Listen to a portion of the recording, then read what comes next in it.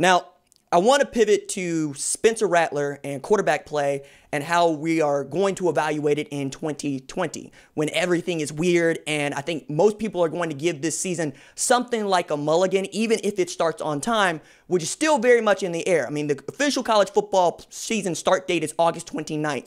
And we've had conversations about everything from a shortened season where teams play conference games and then we get into a playoff situation or a bowl game situation to perhaps even moving the games to the spring, which means that you'd see rivalry games like the Iron Bowl played in May, or perhaps, the DEFCON 3 version of this, which is a canceled college football season, which nobody wants to see.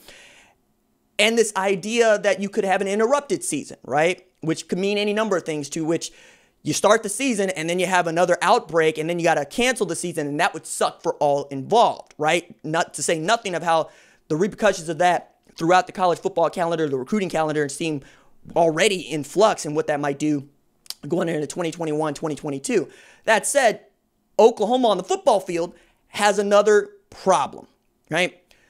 It seemed like it was going just fine for the Sooners because you returned almost everybody on your offensive line. As a matter of fact, you returned 5 starters if you're counting Eric Swinson as one, even though he didn't start the last 4 games at left tackle, RJ Proctor did. You get Creed Humphrey in a year where he's slotted by many as a first-round selection if he just plays to his ability because his talent grades out at a first-round selection. He just didn't play like that last year, and he has to noticeably improve, particularly against zero techniques that outweigh him by about 80 pounds because Tyler Shelvin and Bravion Roy had their way with him, and that's certainly a part of his game that needs to be worked on.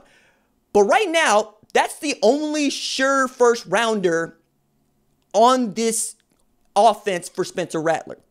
Charleston Rambo can certainly play himself into the first-round selection if he has the kind of year that he is capable of, and certainly the kind of year that this offense allows for, where he could catch 65, 70 passes for 1,300 yards, maybe 15 touchdowns, and we're talking about him in the first round and knocking out a guy like, say, Chris Olave in the first round, or even Terrace Marshall, depending on how this stuff breaks.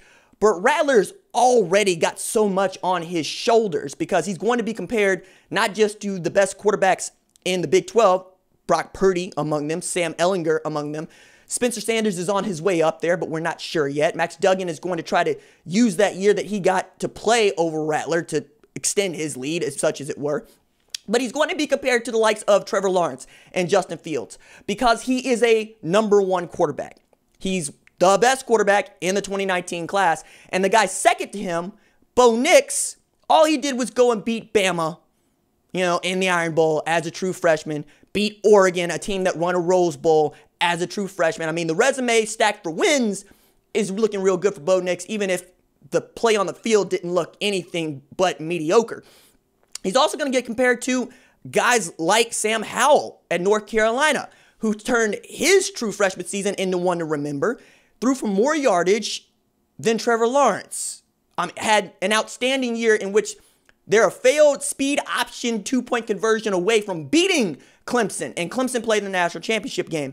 The same sort of story played out with North Carolina when Larry Fedora was head coach, where they play them in the ACC title game, they get beat by 8, and then Clemson loses their national title game to Alabama that year.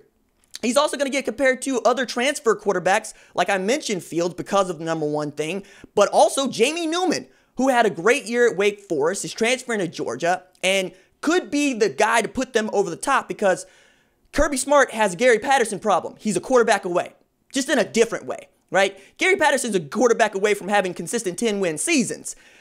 Kirby Smart's quarterback away from winning national championships on top of national championships, and Jamie Newman could provide that and also give them a bridge to Carson Beck, who I think is going to be really great for them, and also Brock Vandegrift, who's committed in their 2021 class.